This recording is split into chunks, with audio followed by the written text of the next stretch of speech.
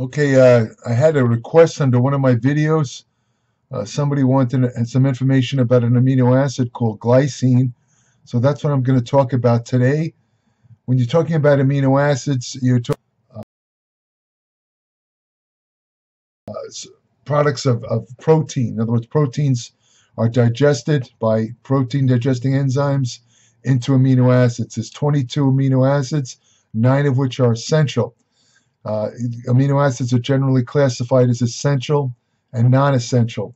Only the essential amino acids are involved in muscle protein synthesis. In other words, to build muscle, you only need the 9 essential amino acids. Included in them are such amino acids as the branched chain amino acids. However, you have to consider that term non-essential because in some people, the word non-essential, it indicates that it's not important, and nothing could be further from the truth. The only reason other amino acids are classified as non-essential are because they could be manufactured or synthesized in the body from other elements, including other amino acids.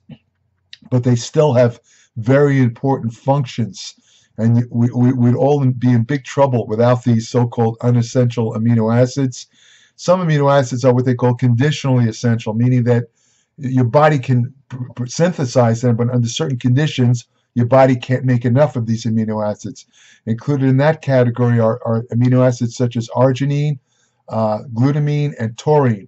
In other words, your body can make these amino acids, but the thing, especially glutamine and taurine, but the thing is that under conditions of stress or certain conditions, your body requires more than could be manufactured in the body. Glycine as I said, is a non-essential amino acid that can be obtained either through the diet or synthesized from the amino acids serine, threonine, or the nutrient choline, or something called glyoxylate in the liver and kidney. It has the most simple structure of any amino acid. The name glycine refers to the sweet taste. Glycine actually, most amino acids taste awful. For example, arginine has been compared to dog vomit, which makes you wonder, the person who made that statement, has he ever actually tasted dog vomit? But that's another story. But generally speaking, amino acids taste absolutely awful. Glycine is the exception. It's a sweet-tasting amino acid, so sweet that in powdered form you could add it to a drink and use it as a sweetener. And that's where the name comes. Glycine refers to its sweet taste. It exerts anti-inflammatory and antioxidative effects, and it's been inversely associated with several traditional cardiovascular risk factors, including obesity, hypertension or high blood pressure, and diabetes. A typical high-protein diet provides about 2 grams of glycine daily. Glycine is used for treating schizophrenia. Among the conditions that glycine can treat are schizophrenia, stroke, sleep problems. I'll get to the sleep problem part later. Benign prostatic hyperplasia, or BPH, metabolic syndrome, and some rare inherited metabolic disorders. It's also used to protect kidneys from the harmful side effects of certain drugs used after organ transplantation, as well as it could also protect the liver from the harmful effects of alcohol. Glycine may also be used to reduce the risk of psychosis. Considering what's going on today, I think that maybe a lot of people should be taking glycine for that alone. Other uses include cancer prevention and memory enhancement. Putting glycine under the tongue may help to limit the brain damage caused by a stroke. Hold on a second. An ischemic stroke, which that happens if you take it within 6 hours of having the stroke. An ischemic stroke is caused by the blockage of a blood vessel, usually by a clot in the brain. Brain cells beyond the obstruction don't receive oxygen and begin to die, causing irreversible damage. There's another rare condition called isovaleric acidemia, in which certain amino acids are not processed properly by the body. Taking glycine by mouth with L-carnitine might help this condition. Now, of course, a lot of nutrients function as antioxidants, including amino acids, and glycine is one of them. Glycine amino acids the other two being cysteine and glutamic acid that make up the endogenous antioxidant glutathione. It's one of the primary antioxidants in the body. It's especially potent in the liver. Among other things, glutathione helps to detoxify oral anabolic steroids and prevent damage to the liver. And again, glycine is one of the 3 amino acid components of glutathione. Without enough glycine, your body produces less glutathione, which could negatively affect how your body handles oxidative stress over time. In addition, because glutathione levels naturally decline with age, ensuring that you get enough glycine as you get older may benefit your health. Another way, of course, of increasing glutathione, there's 2 other ways, which I mentioned in previous videos. One is to use the supplement N-acetylcysteine, and the other is to use a whey protein. The whey protein contains cysteine residues, and of course, cysteine is one of the 3 amino acids that comprise glutathione. So just drinking whey will also build up your glutathione stores. Another thing that glycine is involved in is creatine synthesis. There's 3 amino acids involved in the production of creatine in the body. That includes glycine, methionine, and arginine. Those are the 3 amino acids. So it's you have to have glycine to manufacture creatine in the body. The body makes about 1 gram a day. Another very important function of glycine is that it's the primary amino acid in collagen. Collagen is your primary structural protein in connective tissue. Your skin, your hair, your nails, bones, everything. Collagen is there, and cysteine is the primary amino acid involved in collagen. Every 3rd to 4th amino acid in the collagen structure is glycine. Glycine is also effective for sleep. I've mentioned this in other videos. Taking 3 grams of glycine will help you sleep by lowering body temperature. The reason why glycine helps you sleep is not only by lowering body temperature. See, to fall asleep, your body temperature has to drop. That's why you don't want to keep your room too hot or that you sleep in, because it'll actually delay sleep onset. But taking the 3 grams of glycine about maybe an hour before you go to sleep will lower your body temperature. And also, glycine is an inhibitory neurotransmitter. In other words, in the brain, it has a relaxing effect. The main inhibitory neurotransmitter in the brain is GABA aminobutyric acid, or GABA, but glycine has an independent inhibitory neurotransmitter effect that relaxes you and helps you sleep. When used prior to sleep, glycine speeds the onset of sleep and enhances sleep quality. It decreases daytime sleepiness, and it even improves thinking ability or cognition, because the more sleep you have, the better your brain works. Glycine can also help to protect the liver from the adverse effects of alcohol by reducing liver inflammation. In that respect, it might even help, again, with oral anabolic steroids. Oral anabolic steroids damage the liver by causing a localized inflammation in the liver. Glycine might help to reduce some of that inflammation. In regards to alcohol, one way that glycine helps is by promoting the first-pass metabolism of alcohol in the stomach rather than the liver. Alcohol is famous for being absorbed through the stomach, and this in turn helps to prevent the 2 most common complications of alcohol ingestion in the liver, which is liver cirrhosis.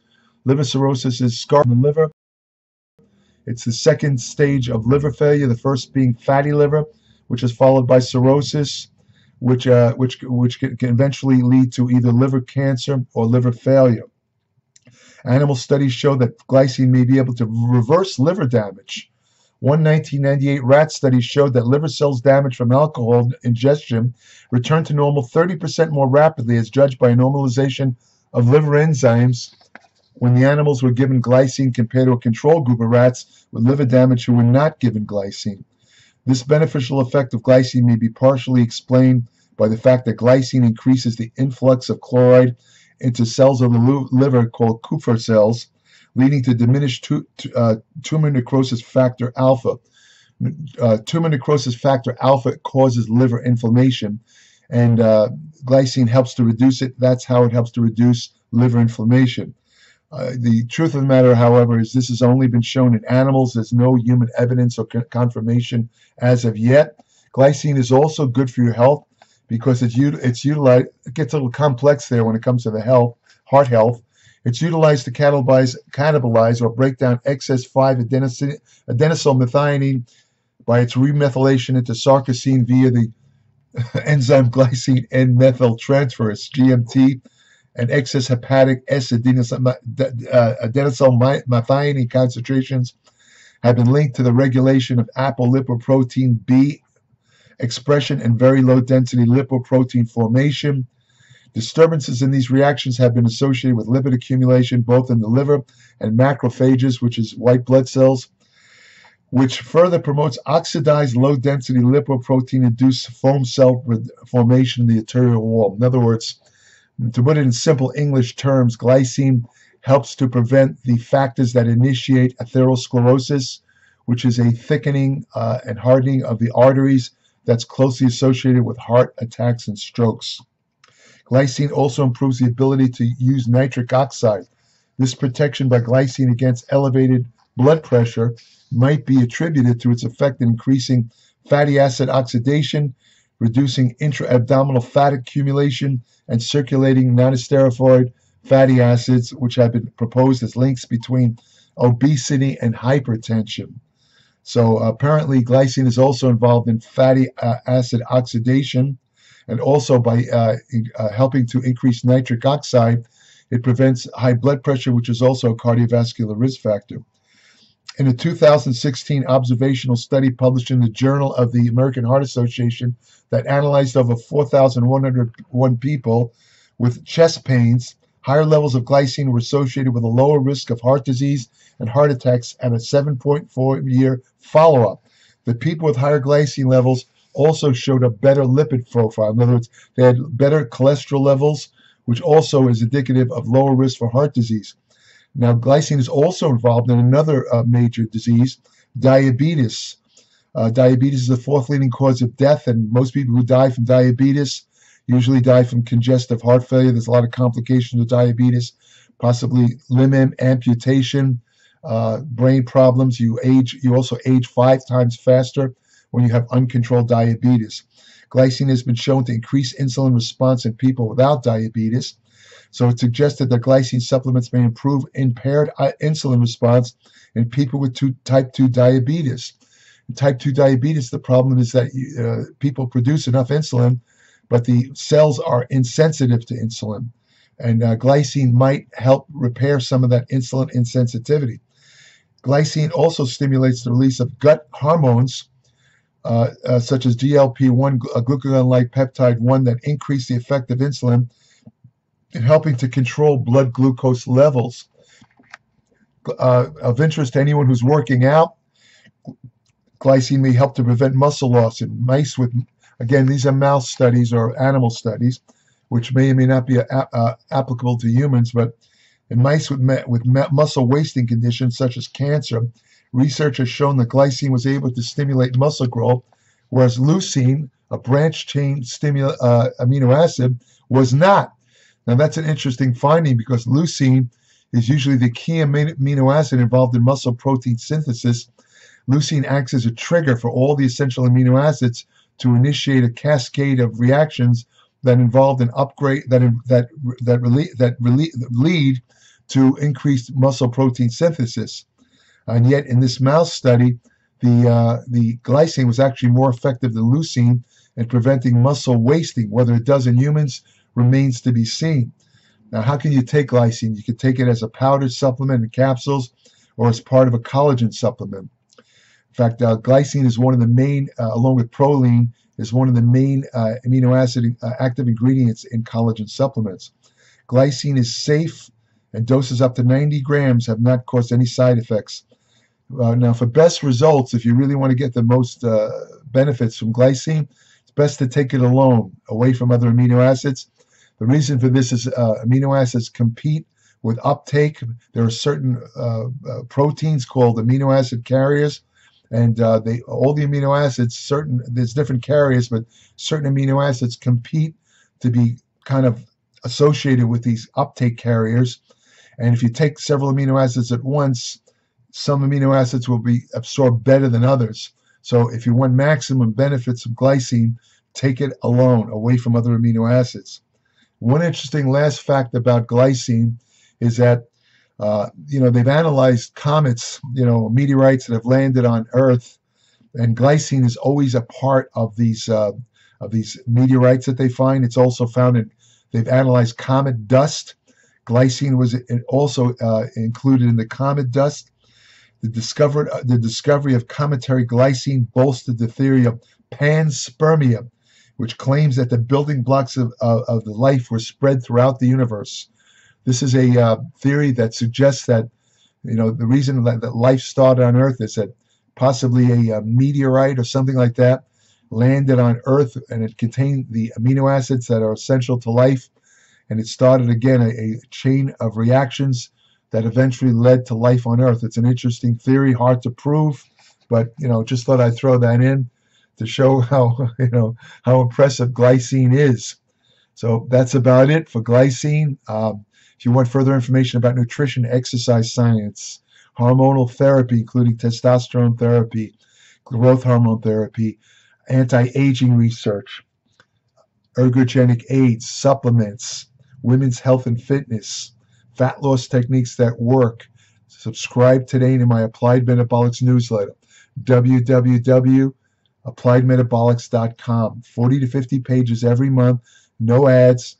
I'm not trying to sell you anything but information based on my 58 years of study and empirical evidence or experience.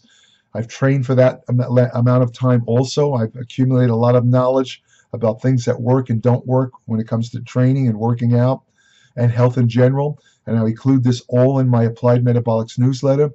It's written in magazine style. Any technical terms that I have in the newsletter, I quickly explain, so you don't need a science degree. It's not like other digital publications where you feel like you're reading a medical journal, where it's like walking in thick mud to get through it. My Applied Metabolics is easy reading.